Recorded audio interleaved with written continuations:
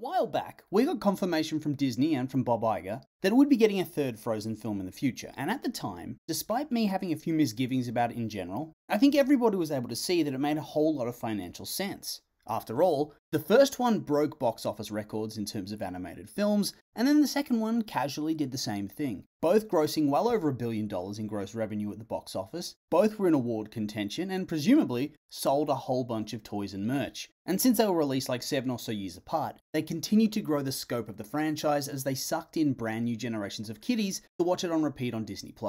And of course, to beg their parents for just all the merch. Lunchboxes, toys, costumes, posters, albums, you name it, they sell it, and the public buys it. This is a mega franchise at this point, and so whilst I think creatively, I'm a little bit apprehensive about the film, especially since the overall quality of Disney animated films has been on the downturn in my opinion, at least from a story perspective. After all, I felt already by the end of the second movie, the well had run completely dry. And so I was a bit surprised to read the other day that back in November, Bob Iger had once again come out with some news about the future of the franchise, and that not only are there plans for a third film, but they're going to be making a fourth film. And I was pretty surprised I hadn't heard this before. I thought it would be bigger news, but yeah, I googled it and saw articles and whatnot that suggest that it is indeed in the works, and I'm pretty sure Deadline is one of those websites that's considered very reliable. And I feel like you just couldn't get away with quoting Bob Iger as confirming it unless it was legit anyway, so yeah, Frozen 4 is in the works. Even though it seems like Frozen 3 is barely in development as of right now. But I guess that's showbiz, right?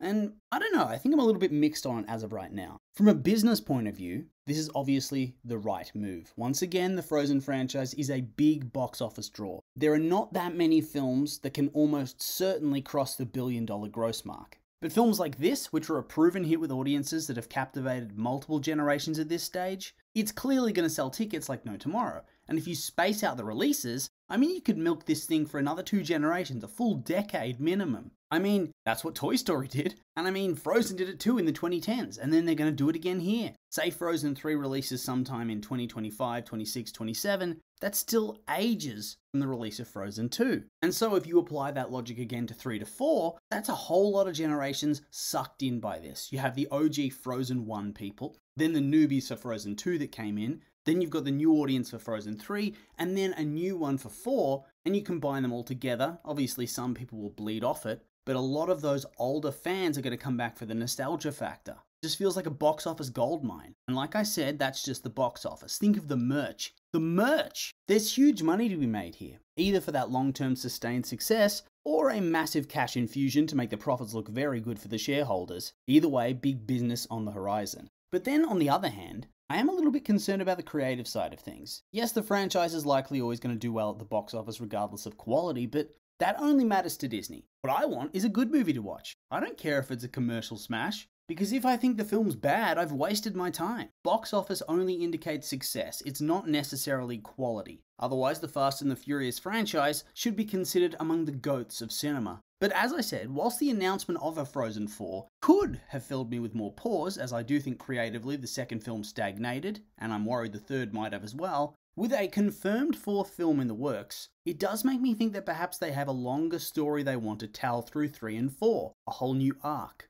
It's kind of like how Kung Fu Panda is confirmed to have a new trilogy, one that's more interconnected than what we've seen previously. And I'm really hyped for that because the implication is that the wider story of the trilogy is already planned out, rather than creative flying by the seat of their pants. And so with the announcement of 2 Frozen films in short succession, it makes me think that this might be the same deal. That they're going to plan the franchise with that story in mind, a 2-parter story. And thus potentially they're going to have a more robust narrative that feels fresh and unique compared to what they've done before. And then you combine that with the fact that the animation will be great and that Frozen always has a number of really top tier songs, and it seems like we're staring down the barrel of a very successful decade. Or at least as far as Frozen's concerned. But this in turn, it makes me wonder, is Disney getting a bit nervous? Are they getting spooked by the recent box office returns on their major animated films? Because here's what we know. We know Pixar's bringing back Toy Story, and we have Inside Out 2 coming as well, which very well could turn into yet another Pixar mega franchise at the box office. I honestly think it will. I think we're going to see Inside Out 3 and 4, but you know, that's just speculation right now. We also know that Disney's making a 3rd and 4th Frozen, as we've discussed here, and they're also bringing back Zootopia. So that's 4 big time franchises.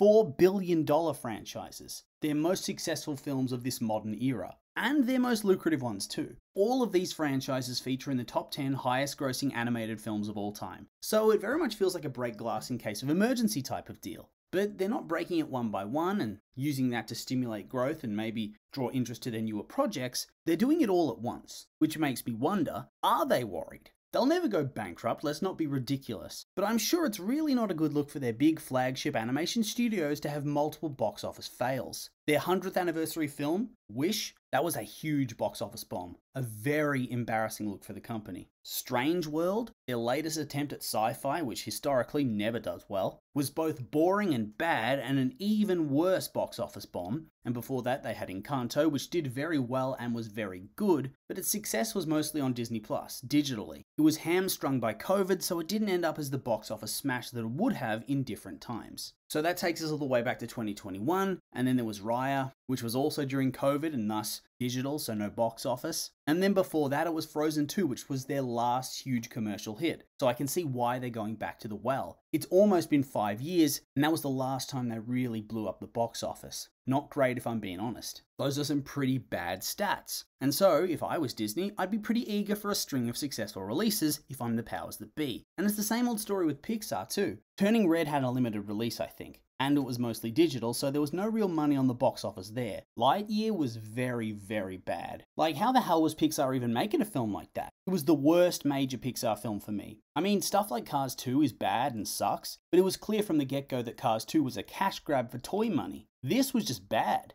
and kind of damaged a really important character in Buzz Lightyear. And then on top of that, it bombed. And then you have Elemental, which also bombed hard in the US, only for South Korea to randomly save the day and give it a marginally respectable gross. But regardless, those are not the numbers that Pixar was getting off its original content even just 10 years ago. And so it seems like we're back to an era of sequels and franchises dominating the box office and release schedule, at least from an animated perspective. Or rather, at least as far as Disney Pixar's concerned. But this does make me wonder, what happens next? Are they still going to be able to churn out some originals at the same time? Will successful and good sequels give them a bit of momentum and allow some of their other more original stuff to get a foot in the door? I really hope so. Because the 2010s really were a golden age for animation. All the major studios were releasing hits, both critical and commercial, and lots of money was being made all around. Records were broken every second year, it felt like. But now, it feels like for Disney, the gravy train has dried up somewhat. And whilst they're still going strong overall, it would be a bit concerning, I think. Kind of reminds me of the Disney Star Wars sequel debacle, where the trilogy really sucked. It was still profitable, but it sucked, and everyone hated it, and hated on it. Got a massive amount of hate. And this led to Lucasfilm rapidly pivoting